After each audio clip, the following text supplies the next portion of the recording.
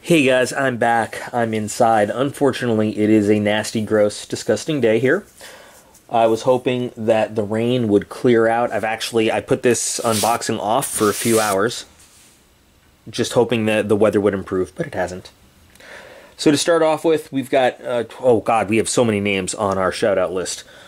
Number one, Piggy Rick. Piggy Rick has already gotten a shout-out, but Piggy Rick had a special request for a shout-out for his birthday. And there are still 2 days to go. They ask for it, in a certain time frame. And I'm working on my time management skills and my memory skills. So listen, you're getting it today, Piggy Rick, because I can't guarantee that I'll have a video in another 2 days when you specifically ask for it.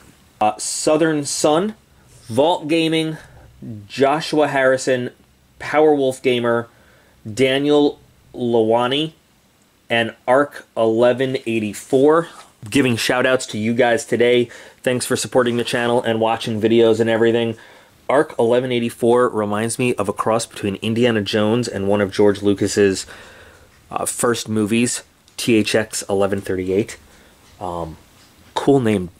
Cool name. So like I've said before, if you're expecting a shout out and you haven't heard your name, you're on the list. I can only do so many per video though, otherwise the whole video would be shout outs. But lots of videos in the works, so you guys will get your shoutouts. Anyway, Battlebox Day.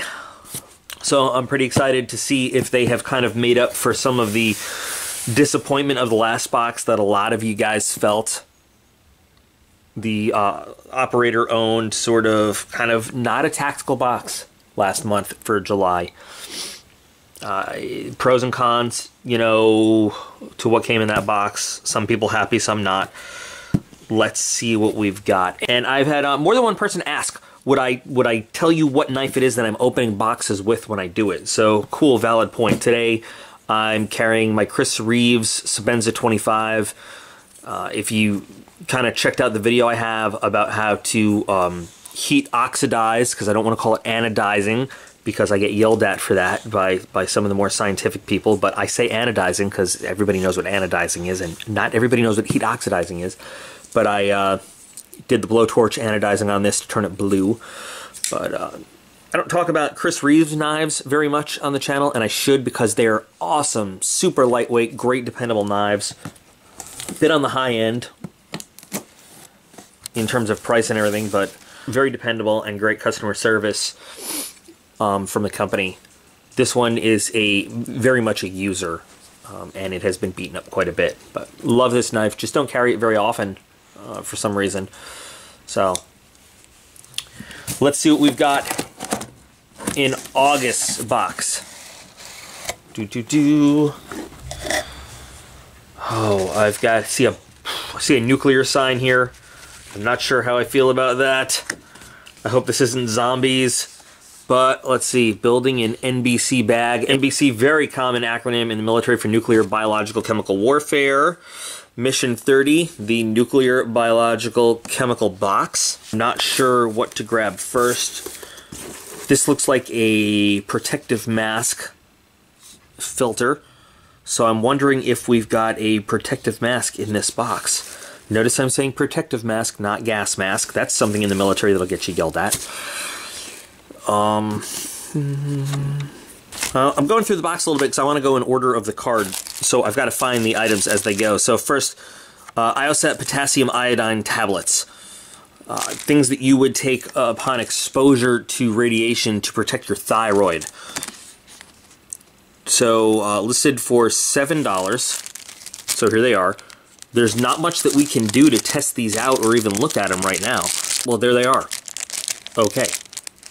1, 2, 3, 4, 5, 6, 7. So we got 14 of them. So that's enough for 2 weeks to protect you from how much radiation, I don't really know, because it doesn't actually say. This helps prevent radioactive iodine from getting into the thyroid gland. Okay. Interesting.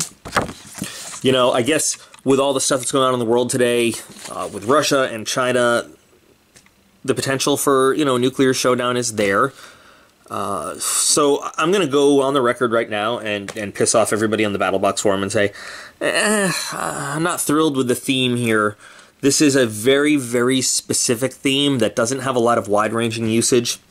Radiac wash towelettes ×3.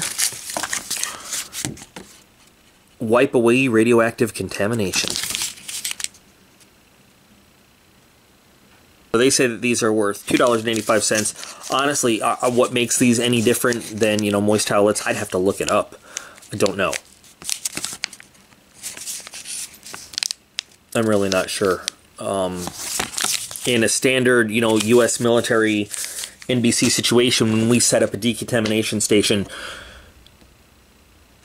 we have a simple bleach water solution that we hose down everything with and wipe down stuff.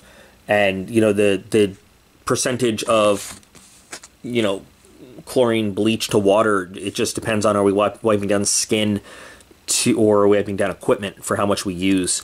So next up, we've got a very large book. Nuclear War Survival Skills. All right, so at least this is not a simple little field manual. This is a very large book. I'm sure a lot of it comes out of military field manuals.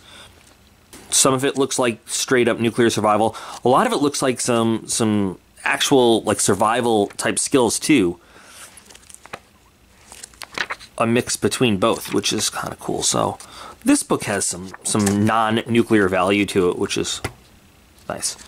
Looks like for a lot of it, what they did was take one of those small military, you know, cargo pocket books and print it in full 8.5 by 11 size.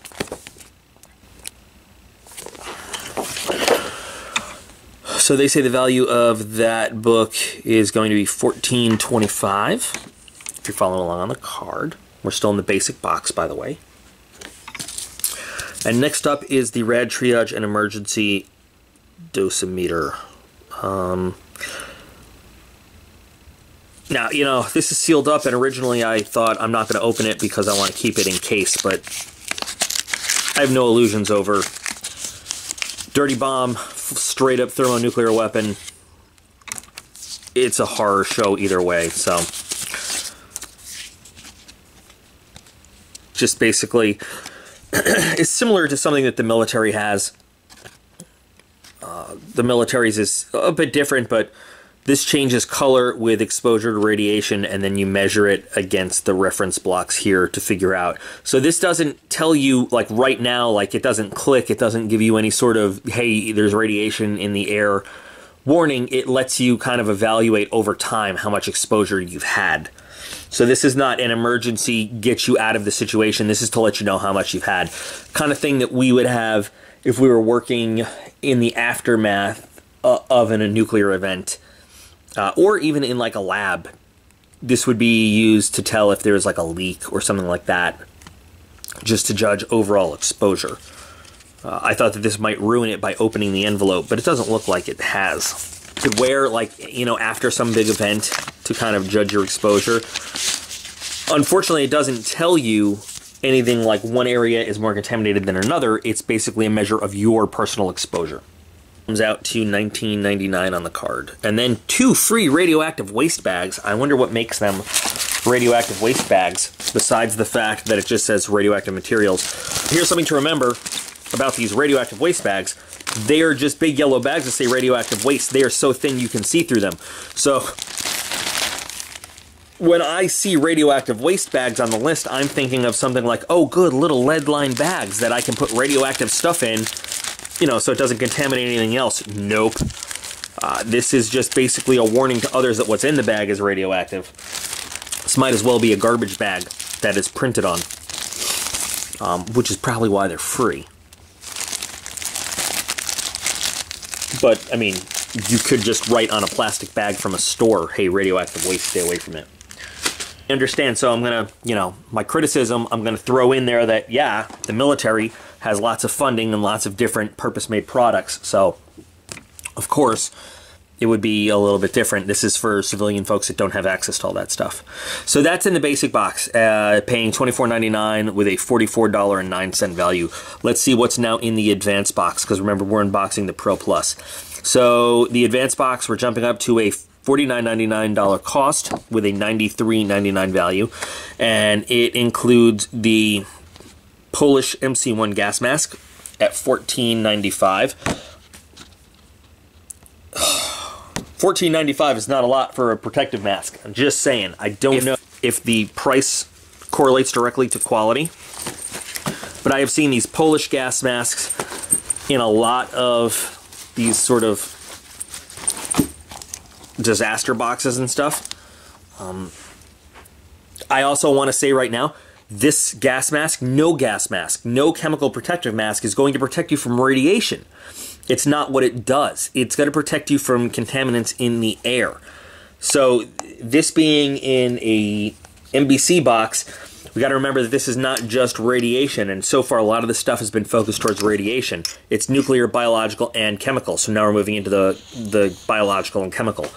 Most protective masks are not designed to filter out biological agents either. It's chemical agents. And I think that's where this kind of goes. Now, I can't speak with real good authority on what this particular mask filters out. This right here is an Air Force issued Mickey 2, which it doesn't have the whole overhood and everything else. This is the basic, because, you know, when I'm running around in an exercise and I know it's just an exercise, I want the freedom of not having that whole ridiculous hood. So it doesn't look very different on the outside, but this is a much more technologically advanced mask than the Polish mask. This is in the area of hundreds to thousands if you're going to buy it on the aftermarket. The Air Force, of course, gets a much better deal on these things. But if you just look at a lot of the features there, you can tell it's a lot more advanced than the Polish mask. The Army currently, I think they still wear the M40 or the M41 mask, which looks similar to this. Now, I'm not trying to shit talk what comes in the box. I'm not. I'm just saying, like, this is all probably surplus and there's some corrosion on there and everything. So if this is better than nothing, it's better than nothing. I don't know how effective these old Polish masks are, and I don't know what they specifically protect against, so you'd want to do some research. Here's the filter that goes with it. I don't know what all the old Polish markings are, but these things have a shelf life. And I don't know if this is past shelf life. I don't know what it's designed to filter against. I don't know if there's specific contaminants it works for.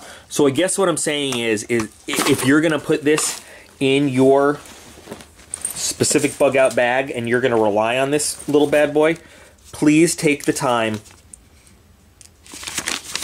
to do some research and be familiar with it, so that if you're relying on it to protect you against something specific, you know that this is actually rated for that. Even the instructions here inside the carrier, they're all in Polish. So I don't speak Polish, I don't read Polish, I don't know specifically what this all is about. And by the way, the filters also have an operational life, so something you might want to consider also, if this is something that you're going to be counting on, find yourself some extra filters as well. Because one filter is usually not very long. For example, with the Mickey 2 here, one filter is giving you, they say 24 hours, but that's 24 hours of just normal, average, you know, use and breathing. So I'm going to submit this to you guys. You're in a nuclear attack or you're in a biological warfare, chemical warfare attack. How nice and calm and average is your breathing throughout that attack? And how average and calm is your activity? You know what I mean? So things to consider. The other item in the advanced box is the Seychelles radiological water filter straw, which I saw initially, and that looked pretty interesting. Let's take a look at what comes in this radiological water filter straw. Now, just on the initial look, you can see that there's some filtering material. So we've got a big red warning. Always jump out at the big red warnings. Don't use with salt water, okay? It looks pretty simple. Remove cap over mouthpiece, twist opposite end of straw and insert in water, place mouth on mouthpiece, and draw water into mouth. So it doesn't just work for radiological stuff. It's basically a regular water filter, but it also takes out radiological contaminants, which is cool. So this is something that kind of goes exactly the opposite of what I was talking about, where this is not one specific use. This is a good multi-purpose, put in your bag, and it covers lots and lots of bases, right? Can't remember if I said the cost of it at all, but there you go, $34.95 MSRP for the straw. So now let's move from the advanced into the Pro box. $99.99 cost with a $153.94 value. We are looking for the FT Labs Smart Geiger Radiation Detector with keychain, and I already had that in my hand somewhere. Here it is. This is interesting to me. I'm not sure how does this work. This looks very similar to the M93 Radiac detector. All right, so this is very small, very light, weighs nothing. It says right there that you connect Smart Geiger to your smartphone using plug for measurement of radiation. Compatible with iPhone and Android. You got to download an app, of course, for it.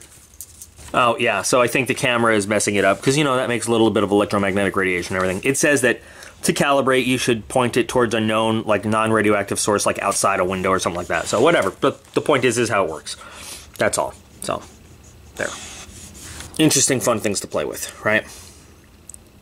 Let's look for the NanoHacks Colloidal Silver, 12 ounces, $25. I think that's this.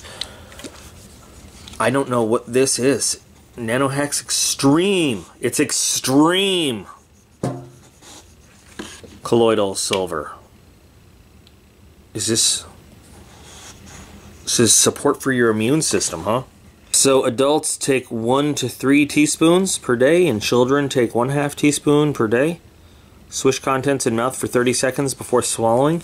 This is something I've got to do research on. Honestly, I don't know what this does for your immune system or how it protects you. But I'm not going to spend a lot of time looking at it right now.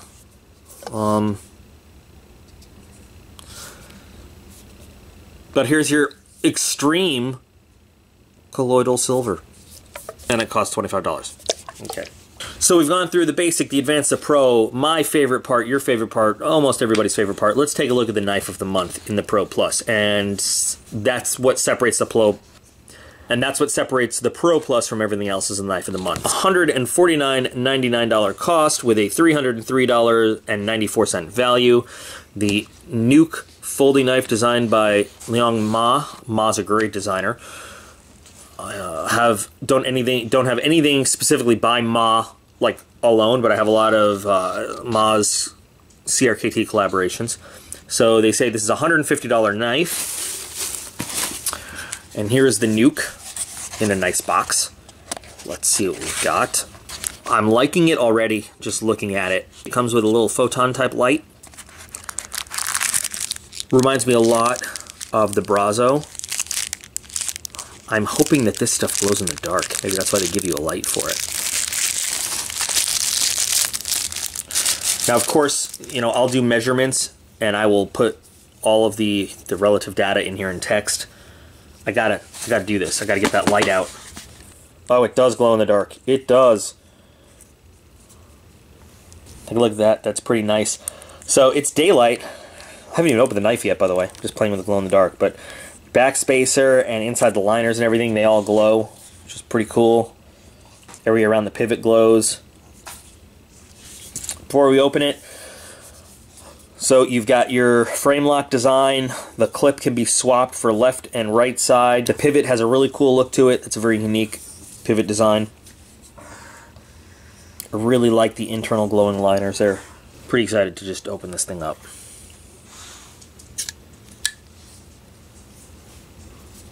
Very interesting blade shape.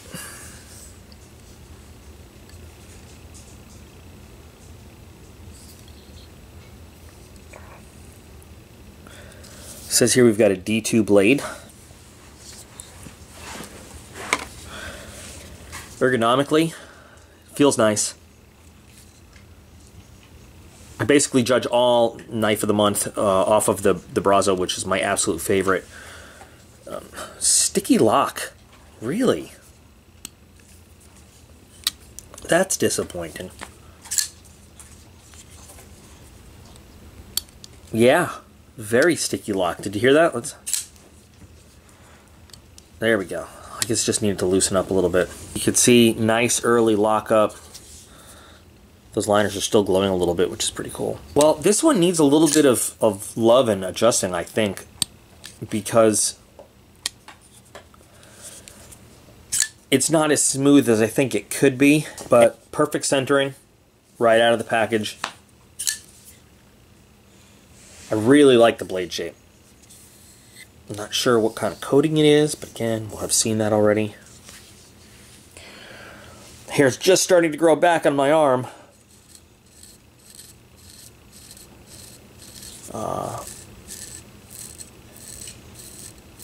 It shaves.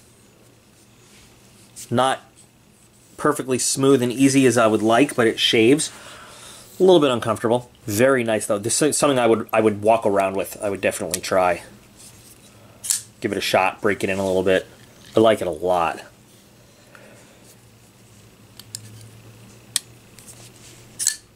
Yeah, so once again, knife of the month never really disappoints. To me anyway. Last few items in the box. You guys always want to see what kind of cards and stuff comes in. So here's something about the Silver Nature's Healer. I'm not going to read all this stuff now, but so apparently silver is kills bacteria, kills yeast, fungus, and viruses and stuff like that. So there you go. There's a sticker. Here's information about the Iosat, the thyroid pills. Seychelles, little 15% off some of their other filtering products. And then some more stuff about nanohacks. And it says, don't take this product until you've heard an important message about nanohack silver. Text the word Battlbox to the number below now.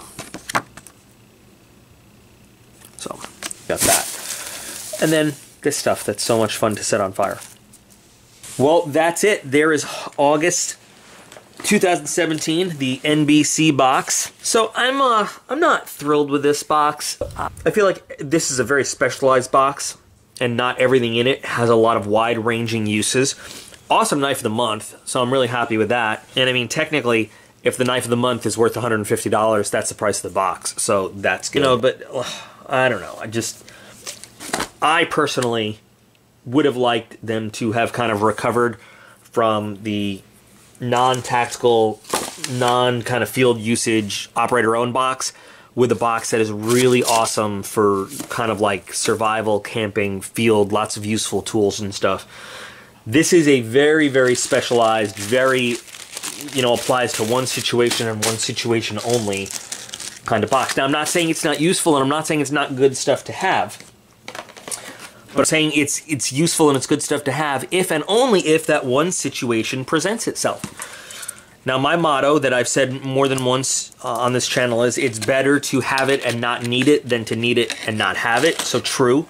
You know, it just would have been nice to have some cool new stuff to play with, you know, and stuff that I really could have taken in the backyard or taken camping or taken on, you know, a field exercise or something and really put to fun use is what I'm saying. But I don't think any of this is junk. I don't think it's crap. I just don't think it's very highly useful in terms of I can just apply it to a lot of different situations is all. So you guys can hit me in the comments and tell me what you think, you know, of all this. Is it a good recovery from the last box that disappointed so many people or not? I don't know. But it is an awesome knife. And it glows in the dark. Extra points for glowing in the dark. Next video up, I'm going to have a review of some knives sent in by another viewer who wanted to get my take on those, similar to the first aid kit that was sent in. Also got some new stuff on the way from Amazon to show you guys that I think we'll all enjoy. Somebody had asked me to do a video on how I kind of got into knife collecting and how I ended up making a channel out of that, so I'm going to do that one. Got a haircut just for you guys today. Yeah, so I look professional doing that. And rolling right through that big, long spreadsheet of all the different video ideas that you guys wanted to see. As always, thanks guys for watching. Thanks for giving me your ideas and your input in the comments. Thanks for letting me know what you like and what you don't like, because I really do take it all to heart. This channel would not be a channel without you. Appreciate each and every one of you, and I'll be back in real soon.